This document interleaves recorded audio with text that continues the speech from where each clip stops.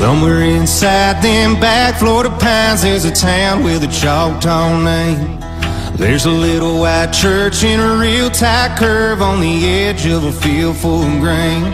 Yeah, the preacher was a stand-up man, shaking hands every Sunday morning at the door. He loved his congregation, but he ran an operation selling more than the word of the Lord. And he called it holy water.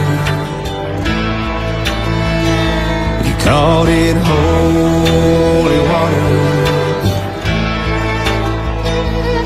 He bought a brand new Lincoln, had a couple deacons thinking it was more than he could afford. They knew something was up when he was shutting his trunk at the church around 1 a.m. When he was out of sight, they snuck around inside and found a door leading under the ground. They popped the lock on the latch, walked down and flashed their lights, and guess what they found? A cellar full of holy water.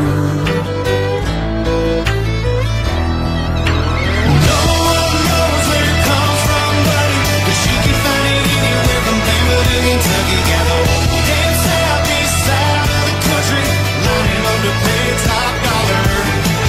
Jar top Swiss when the sun starts setting, burns like hell, get you high like heaven. And Lord, have mercy if they knew where they were getting that holy water. Well, the deacons pulled up to his house in a truck with the proof all crystal clear. He tried to play it off, but he knew he was caught, so he said, brothers, listen here. You can call the law or you can keep a secret. I'll cut you in and we can call it even. Next Sunday morning around 10 o'clock, there was 2 more Lincolns in the parking lot.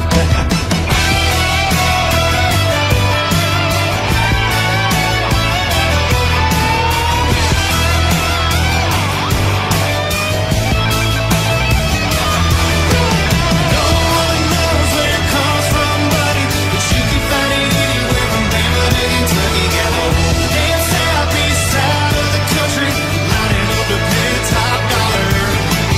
Jar top Swiss when the sun starts setting, burns like hell, get you high like heaven. And Lord, have mercy if they knew where they were getting that holy water.